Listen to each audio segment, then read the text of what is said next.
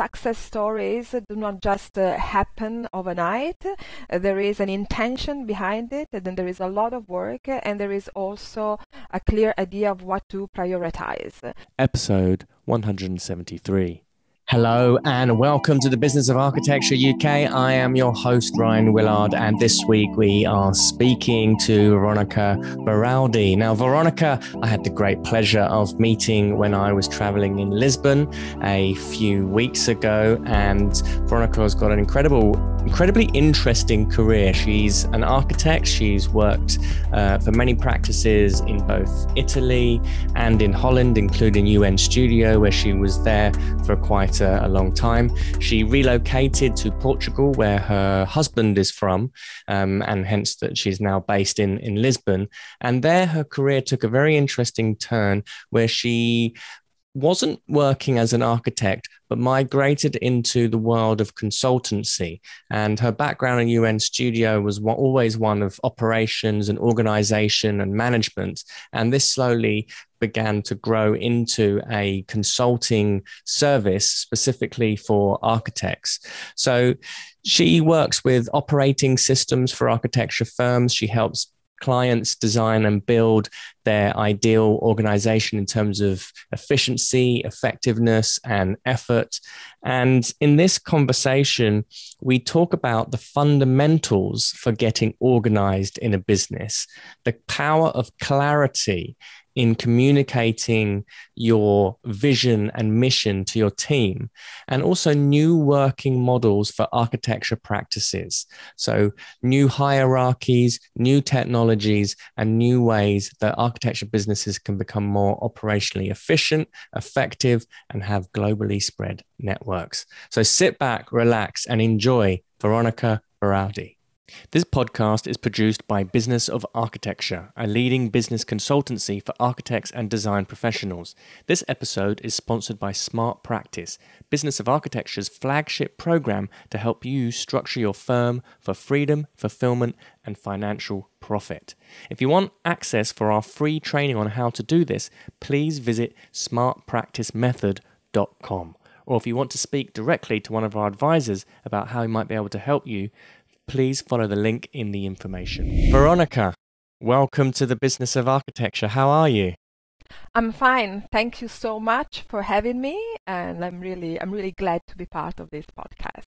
Absolute pleasure. Now, you and I sat down and enjoyed a wonderful drink a month and a half ago now in beautiful Lisbon. Yeah. I know. We sat in a park enjoying the wonderful Lisboa in atmosphere, and we're discussing about architecture and business, and it was a really interesting conversation. And you yourself, you've had a background in architecture. You are an architect. You were working at UN Studio, as was your husband, who was he one of the partners there? He was associate director. Associate director. So he was an associate director, and then you guys relocated from Holland and ended up in Portugal. You're Italian. I'm Italian. I was born in Roma, but I've been moving around Europe for a while. So I studied actually in Venice, which at the time was one of the best universities in Italy, and it was just an amazing experience to live there for a few years. It was really, it was a dream, and it's a place I still try to go back as many times as I can. And then I didn't manage to go into the Erasmus as most part of my friends. But I mean, we're talking about the early, it was 1999, 2000, and it was really the time where Dutch architecture was at its best, and it's the OMA and VRDV and UN Studio, and I was completely in love with Dutch architecture and with Dutch approach to design. It was when diagrams were starting emerging and being published, and were really the tool to understand design request, and then to start a design. And I was really fascinated by it. So I said, okay, I will not make it with the Erasmus, but I'm going to work there. And so therefore, just after I graduated, I moved to the Netherlands, where I lived for 3 years, more or less. And I worked at Kees Christianse and the Architectency, which were two offices, rather very, very interesting. One dealing with urban planning, the other with the housing mostly. And then I decided to go back to Italy, my home country. I worked in Italy for 5 years, moved and changed different practices and offices, and then was not really satisfied. I had the chance to go to Paris, so I lived for, I think it was nearly a year in Paris. Very nice. It was a very crazy experience. I worked with Philip Stark for a project there, and it was exactly really crazy experience. But it was Paris, so everything was okay. and then I was called back to the Netherlands because there was a UN Studio. I had a few friends working at UN Studio, and they had an amazing project. It's still ongoing, as much as I know. Never built, but still ongoing. In Genova, in the north of Italy, which it's a city that I loved, and I loved the design. And then I went back to the Netherlands, and so I started working at UN Studio, where I stayed for 8 years. Wow. Altogether 10, 11 years in the Netherlands, some time in Paris, a few more years in Italy, and in Amsterdam I met my husband, who's Portuguese, and together we were starting a family, and we figured out that we wanted to relocate, and so here I am in Lisbon, and now it's 7 years. I'm here in Lisbon, and it's nearly 7 years. I started my my consultancy in organization and management for architecture. It was a bit, it was a challenge, a funny challenge for me. When I moved here, I realized I was in a different phase of my life, of course, with 2 young kids, and also, and I want to be really honest about it, the Portuguese market would not allow somebody with my experience to find a job position with my experience and with my expertise. And therefore I figured out, okay, what am I going to do with I love architecture, this is what I love to do, but what I love to do exactly? And having worked in different practices and in different countries and environments, I realized that everywhere I'd work, I was always the one making things work. Organizing the server, organizing the files, the layers. There was a point in my career where I was called the layer police, because I was the one checking that everything everything was really done perfectly, so not to have problems at the end of a deadline or some this kind of situations we know very well.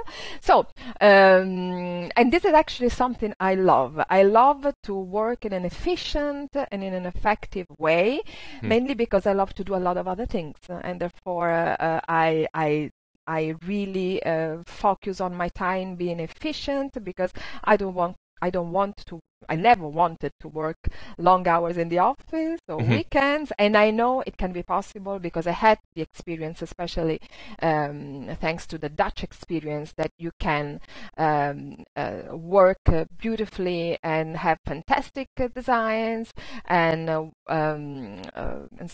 beautiful experiences with your clients, and make it in time with a human and with a sustainable way of living. And therefore this is how I focused on my new career. Got it. So was there something particularly unique, would you say, about UN Studio or any of the other businesses that you were working in or had experience in, that made them able to compete or to be operating at that kind of higher tier in the industry? Certainly in terms of their organization or management, or were they as disorganized a lot of other architecture practices? No, at all. I have to say, I mean, the best experiences I had were in practices that at a certain moment realized that organization was key to have the projects that they wanted, the clients that they wanted, and the kind of culture, office culture that they wanted. And so really worked hard to make it happen. This is something that I often talk about in my work as a consultant. The fact that success stories do not just happen overnight. There is an intention behind it, and then there is a lot of work, and there is also a clear idea of what to prioritize. And one of the examples I usually talk about is Big. I'm a great. I read all the story behind Big's CEO, Sheila Sogard, because it's not Bjarke Ingels, it's Sheila Sogard, the CEO of Big, and how she entered the company and managed to make it work. And she's not an architect; she's a business manager, and she really focused on what she knew best. So the finances and the operations, and really providing a structure for the architects to work, to design without distractions. So without the distraction of everything else that it's needed to really build a sustainable company.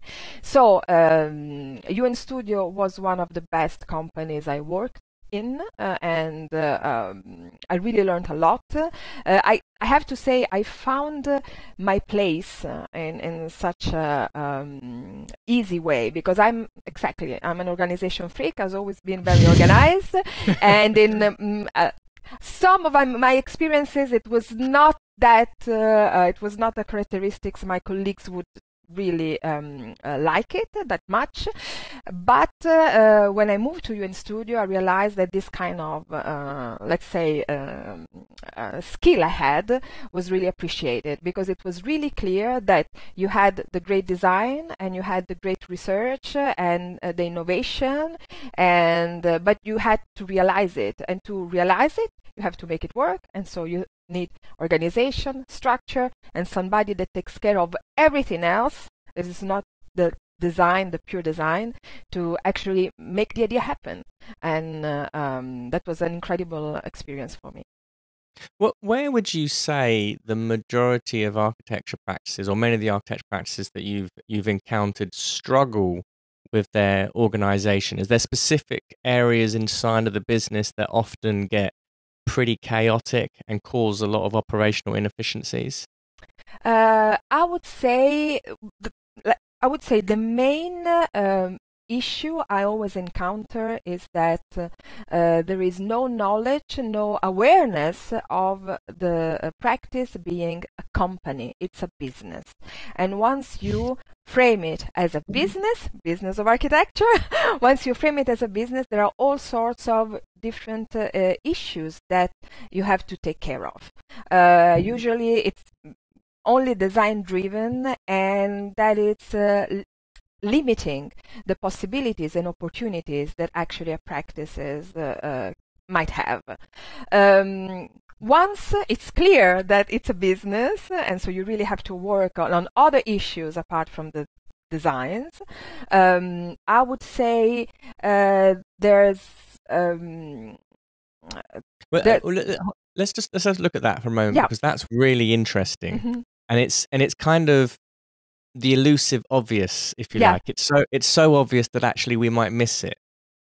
What kind of process do you go through with a business to make them recognize that it's a business?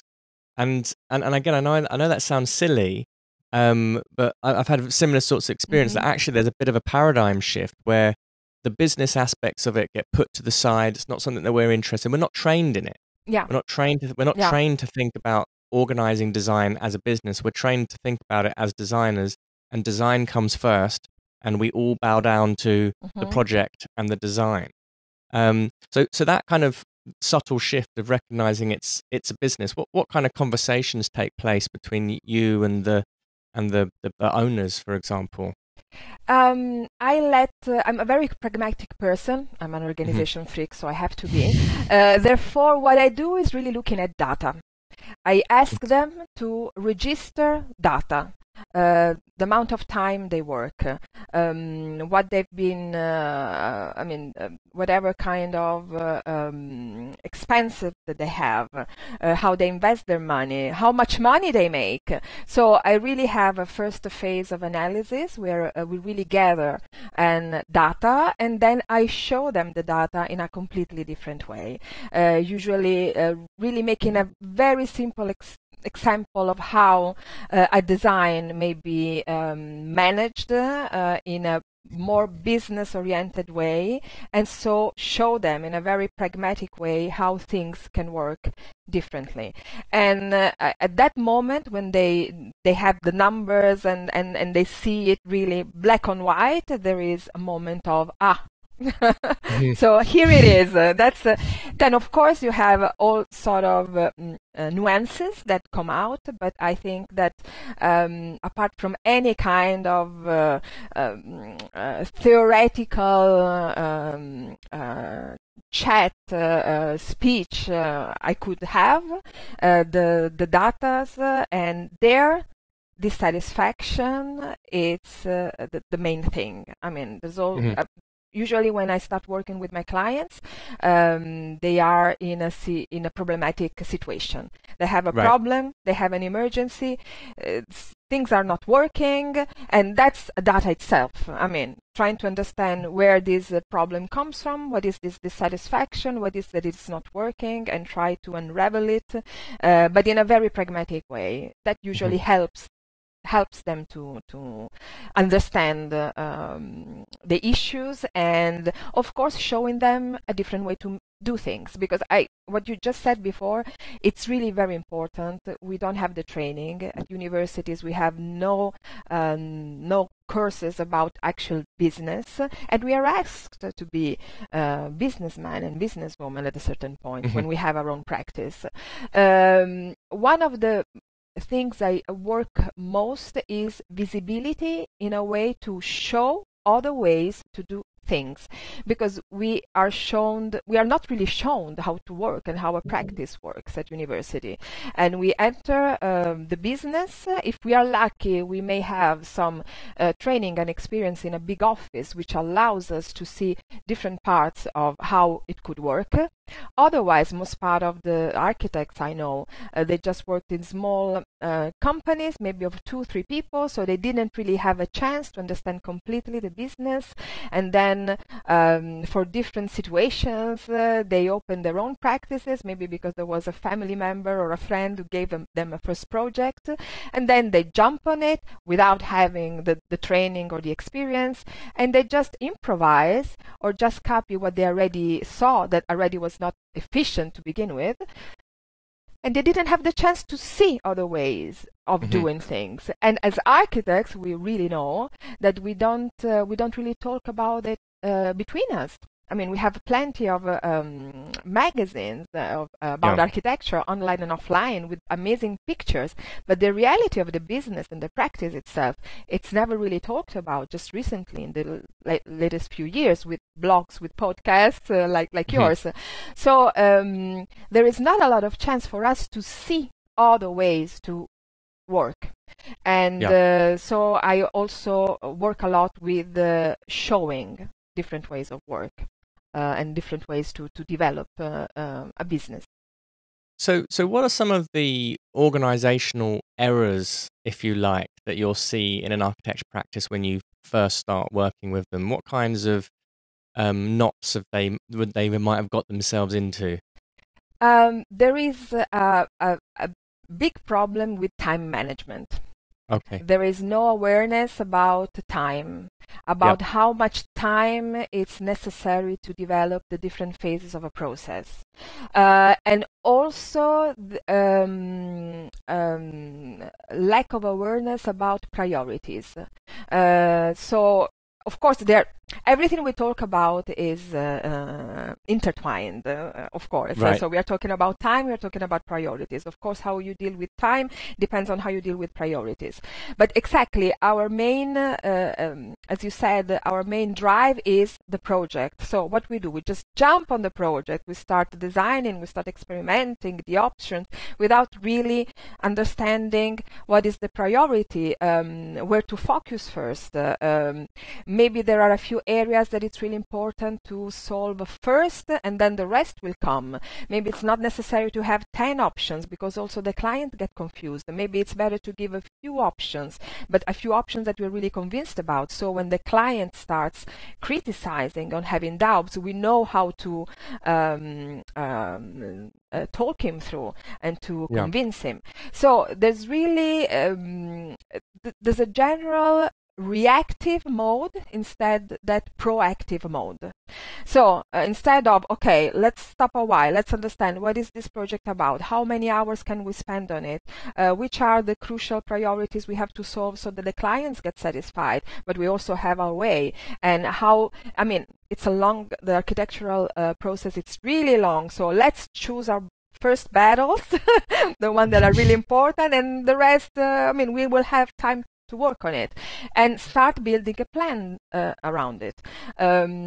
Most part of the architects I work with have no idea how they spend their time, how many hours on a project, how many hours for a task, which kind of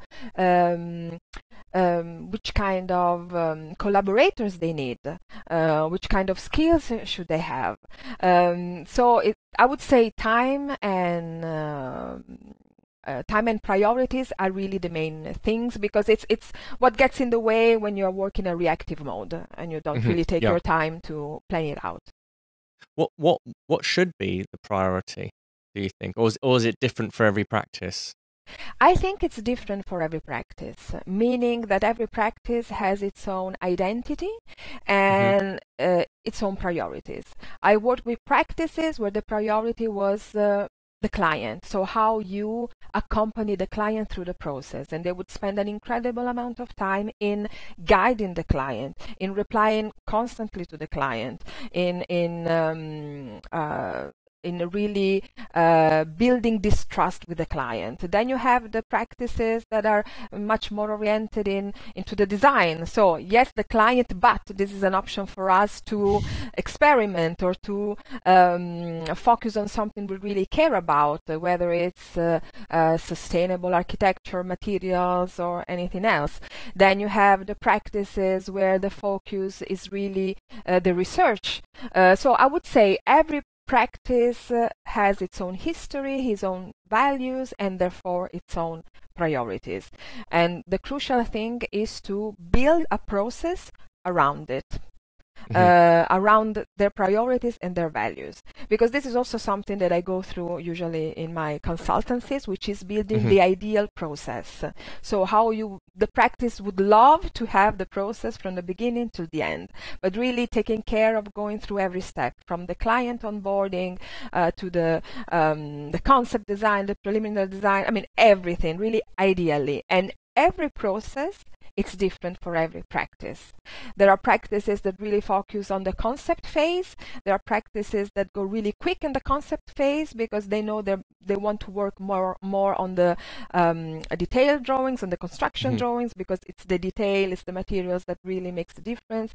I mean, that every practice it's different in this way. What it's not different is that every practice needs a structure and an organization to make every little piece work together and have no friction between the different operations.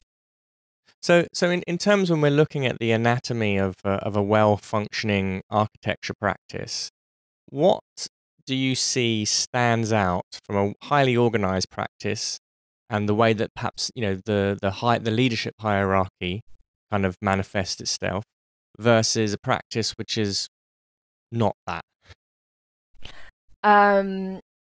Well, you use the word, which is leadership.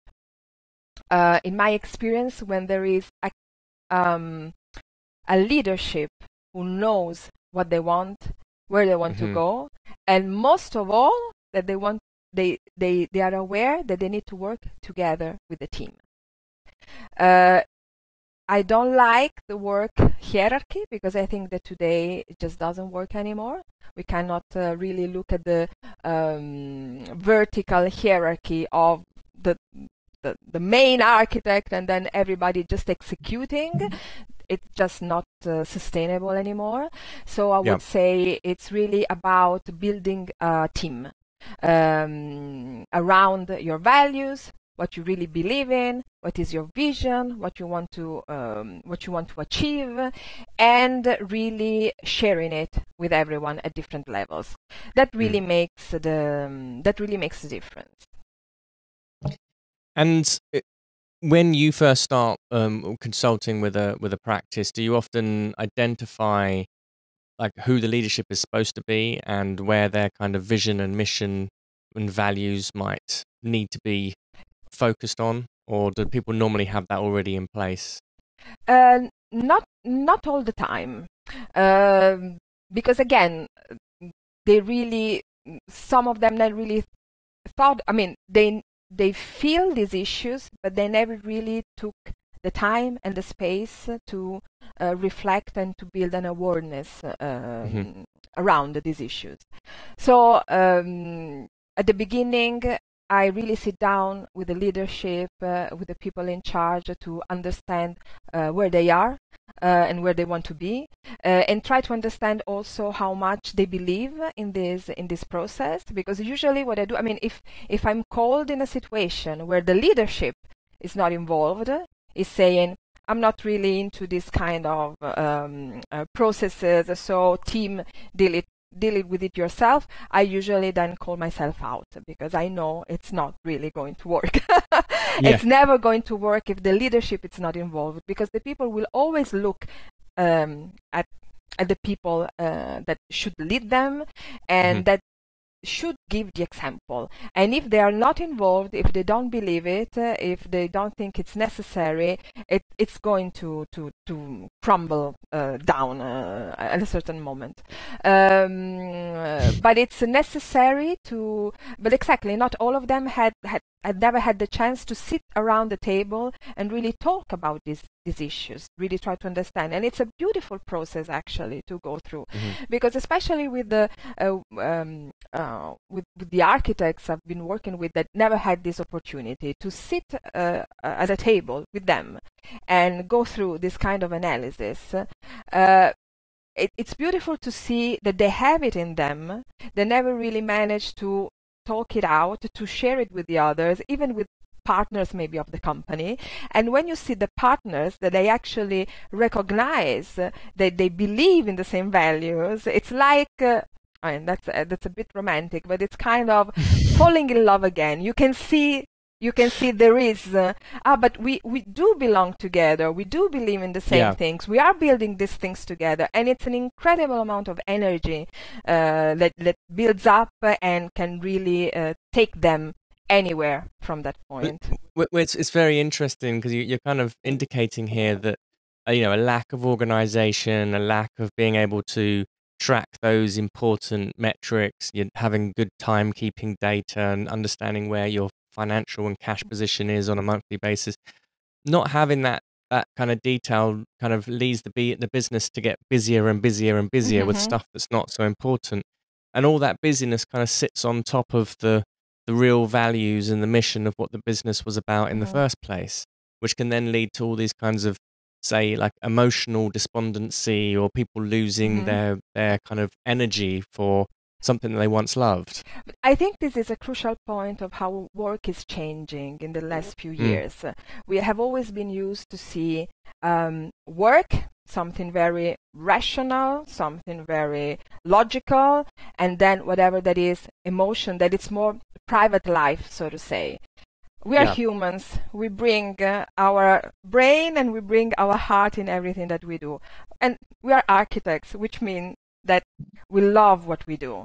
We are in a creative business and we do it because we love it. And that's passion, that's emotion. And nobody would work as an architect if they don't love it, because it's quite a hell of a job sometimes. So of course we bring the emotions, and any of us and anybody listening at this moment remembers all the time that they've been frustrated, that their expectations have not been met, that they felt uneasy with their colleagues, that they had the problems in finding a way to communicate with their project leaders or with the client. I mean, we are in a phase where hopefully we can bring back emotions in the job, in doing the job, and the businesses that works best are the ones where this is already not a duality. This is already something that is being developed in a joint way. So you have the values, you have the identity, you have the dream, you have the vision, and of course you want to make it work. You have to realize it. To make it work, to make it happen, you need structure and organization. But when you have a structure and organization that is born, that it's based on values and on a vision, everything is easier. It's not a burden. It's not heavy, because it's not a structure that you impose on things. It's not Excel sheets to fill every day and you get crazy about it. You understand why you have to do it, because there is a vision behind it. You can take decisions on daily issues because you know where you want to go, and that makes everything so much fluid and so much easier. Now, talking about vision and mission with architecture practices, I've noticed when I talk to a lot of practices that sometimes a vision or a mission can be very altruistic in a practice, or very noble, and very much taking care of like the city, or contributing to, making sure that communities have the kind of architecture that they deserve. But sometimes that vision, serving that vision, ends up getting in the way of serving the business, if that makes sense. I don't know if you've ever seen this, or perhaps could relate, where sometimes we end up, the practice ends up becoming like a charity rather than a business. Basically, is what I'm saying. I'm not. I can see it. I can see more or less. I would say that's the question about building a realistic vision. Right. I've seen a lot of visions and, let's say, mission statements that were just nice words that were not really felt. That was this kind of things that you read all the time that are kind of generic in a way. So that from that point of view, that is, of course, it's well, the vision there, it's not clear, it's not really felt, so it's something that you just put on top of things to present yourself. But I'm not sure this is really what you're talking about.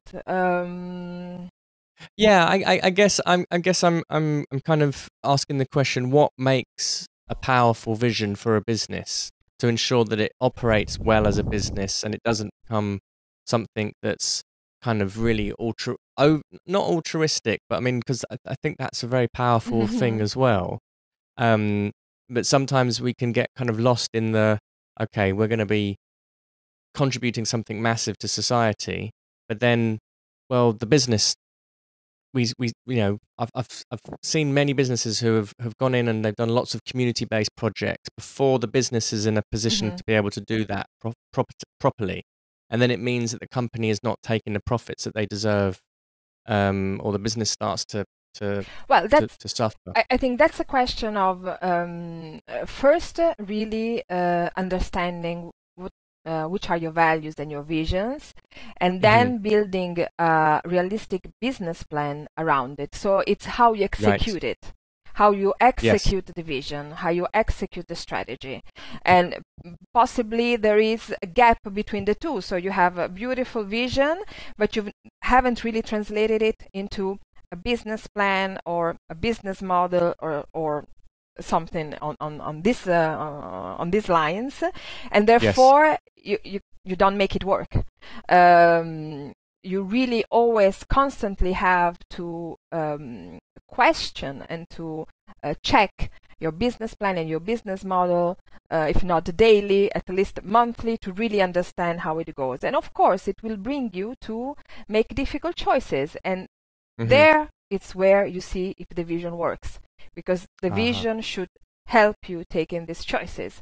If you can't, then there is something and it's not really aligned, and you have to, and it's necessary to check it back. Got it. Where obviously we've just come out of the pandemic, a lot of architecture businesses many have flourished. There's been a massive boom in the residential sector, certainly in, across the North America. Hiring has become one of the most difficult things. I mean, certainly here in the UK, that's been also the case. Have you experienced this with many of your clients in Portugal and in Italy, that hiring has become very challenging as a result of kind of residential boom? And there has been a residential boom, but I wouldn't say that hiring got more difficult because of it. What I'm experiencing is that hiring became more difficult because younger generation do not recognize themselves in the way of work that we architects have. So they are not they're just not interested anymore in a certain way of working and contracts and working conditions. So I'm experiencing this at the moment. So a lot of work in residential business, but also a difficulty in hiring because working conditions are not good at any level. Well, this kind of leads nicely into our conversation. One of the things that we were talking about in Lisbon was the different kinds of modern opportunities that architecture practices have today to be set up. And obviously you can hire abroad, you can hire people all over the world, you can have a global international office, you can work remotely.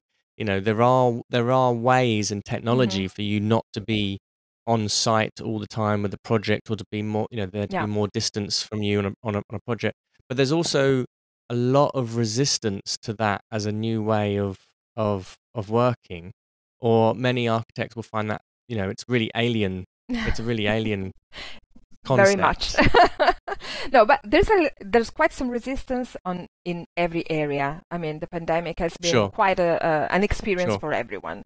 There have been some industries that managed to adjust in an easier way, but also within different industry, you have cases that just don't want to hear about the smart working and remote working. They had enough. So again, it's about the leadership. It's about the people that are involved.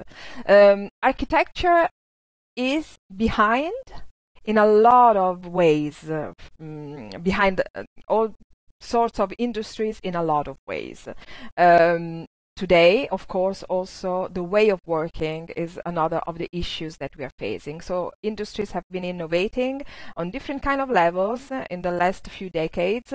Architecture has been left behind, and now with this new revolution, it's getting even worse because then you can really see it moving too slowly, much too slowly for what is happening.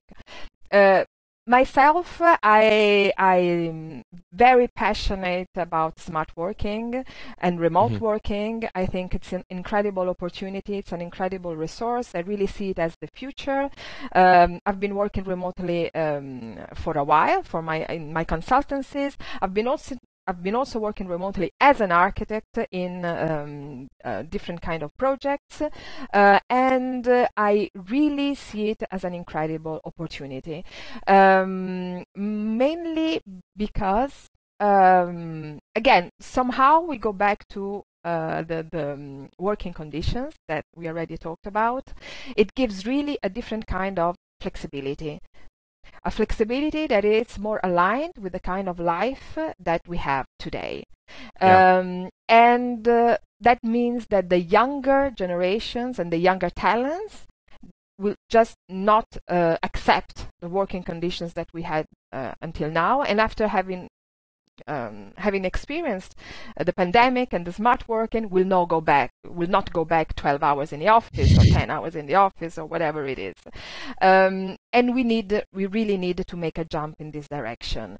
But I see it really as a whole, how can I say, it is a sort of ecosystem.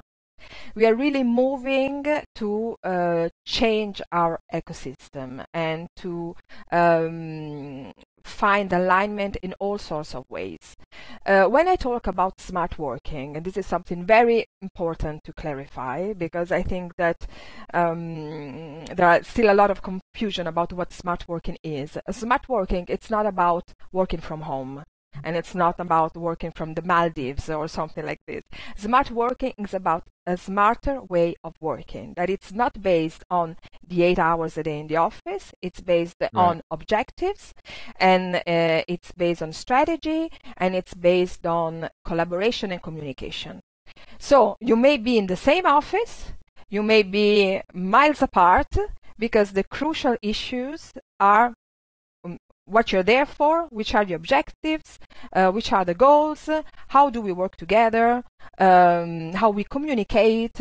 Those are the issues to put in place.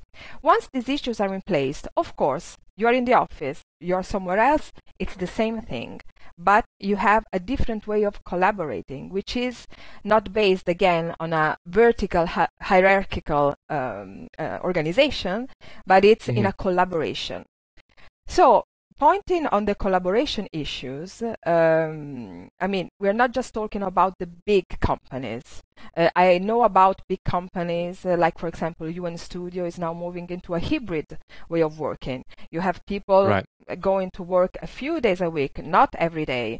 And I think this is really for the best, because you have the opportunity to have your focus time into designing and creating, which is so important for us, without distraction, without being called by the colleague every 2 minutes. So this is actually something, it has been proven that in certain areas the productivity went up 40%, for example. This is really very important to have these numbers very clear. And so we're not talking only about the big companies, we're also talking about the small company. Talking about the ecosystem, we have a lot of problems in hiring, also because we don't know who we want to hire, which kind of person. We see a CV. Do we know how to read a portfolio, how to read a CV, so that it really fits our vision, our values?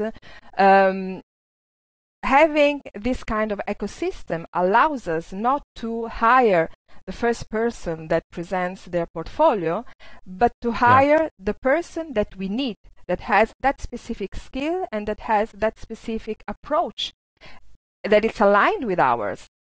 And that person could also be somewhere else in the world.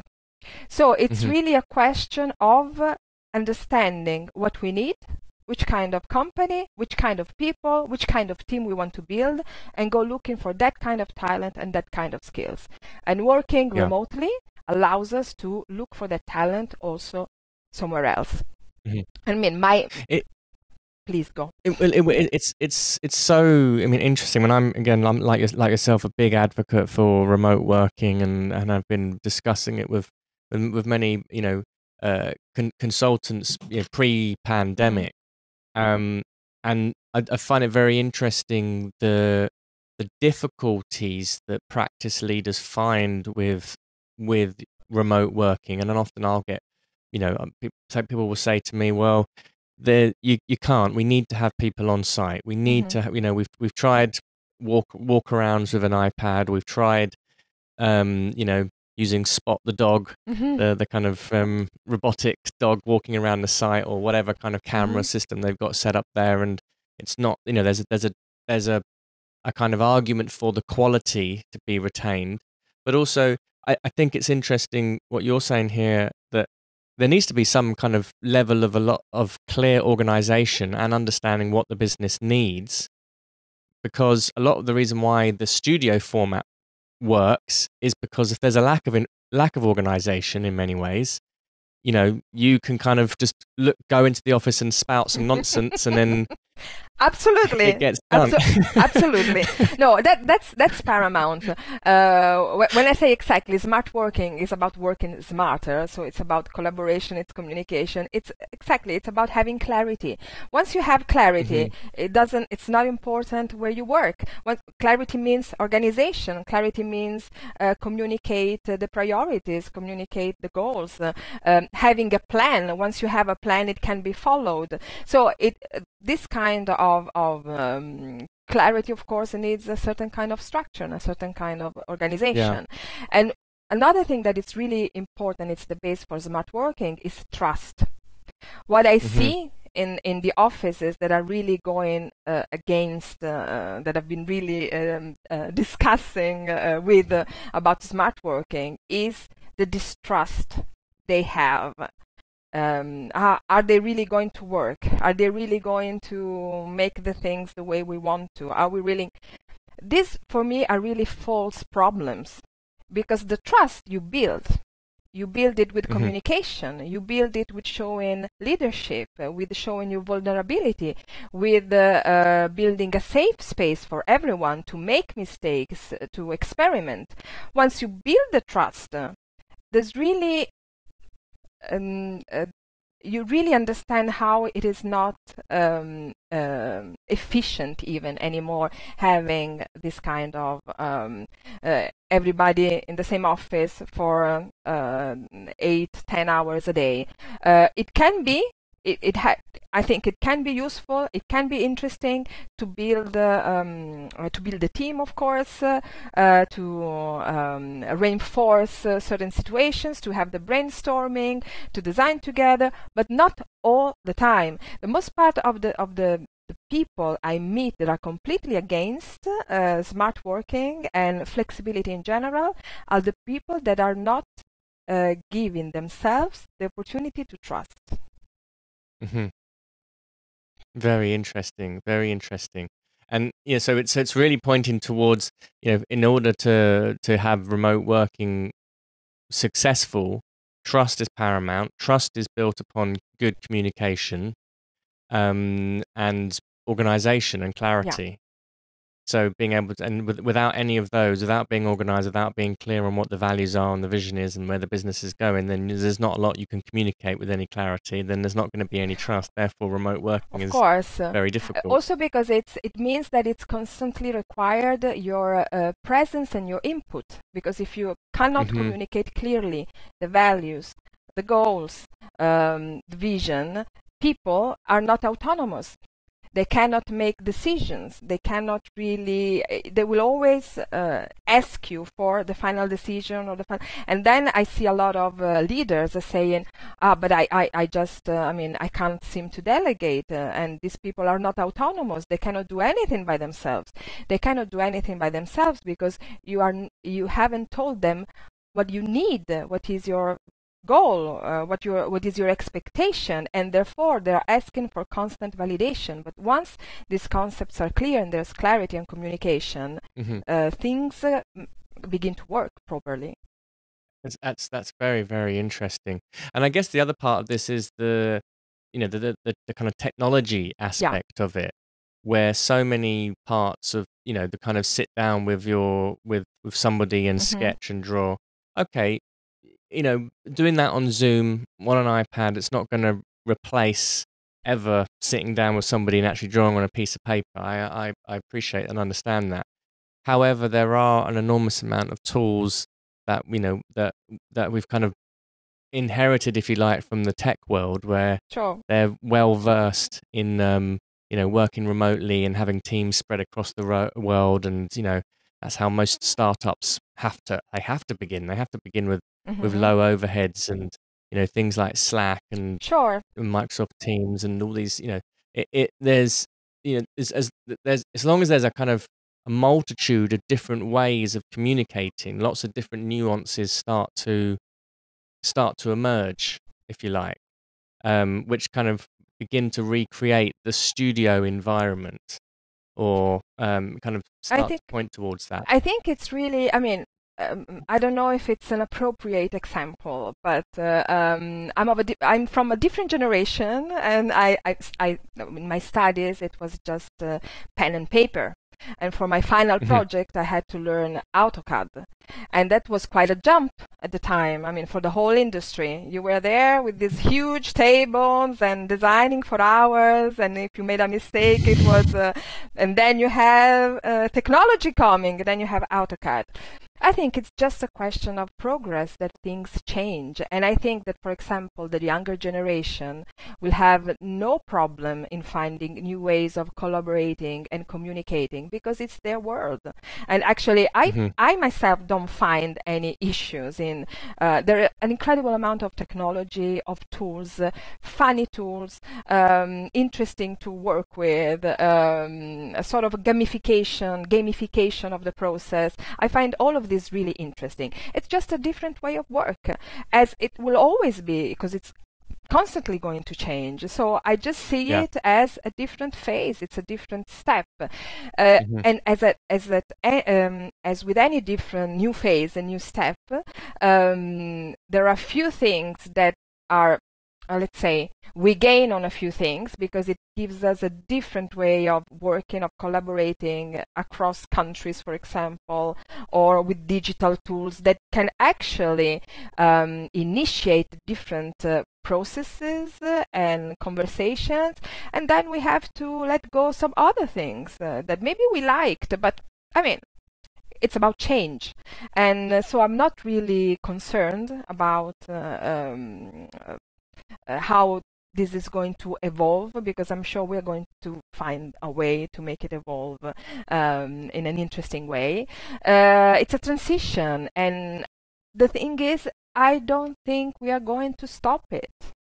It's not something we can say, okay, no, let's stop it. We don't want to use this kind of tools. We are not going to use Slack. We are not going to use, because it's coming. It's coming, and it will be always more present in our lives. And so the practices that are really looking to the future will have to adapt.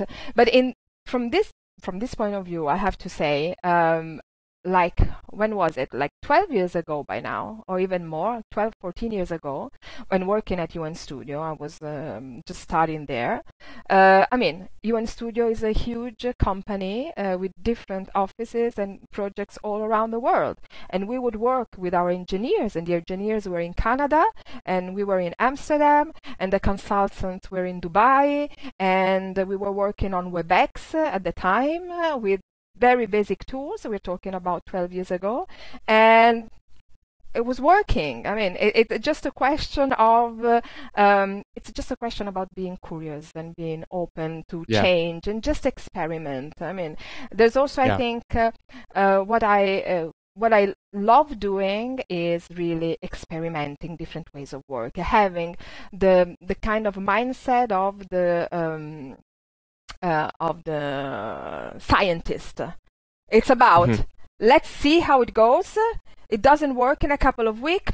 Okay, we'll change it. This is also a new mindset that we really have to bring into architecture, not to make things too serious, too heavy, no. We really have to be agile. We really have to be quick, and we really need to have fun also with all these new tools. I love it. I think that's the perfect place to conclude the conversation there, Veronica. Fantastic. Really, really in vision for architecture practice, and a really good kind of rallying cry, if you like, for practices to become innovative, to really inquire and interrogate how they're organized, how they're doing business, and to look at the tools and opportunities that we're being presented for these new modes of working. And as you were saying, getting the organization and the basic business systems in place and clarity of vision means that we can start to become more flexible and adapt. And I'm definitely with you there. There's going to be a generation, the next generation of young architects this will be so natural to them to be creating globally connected networks, and we're already seeing it happening of people that we're going to get a new interesting kind of way of practicing and doing architecture. I would So Veronica, I would just add just a few things in this conversation.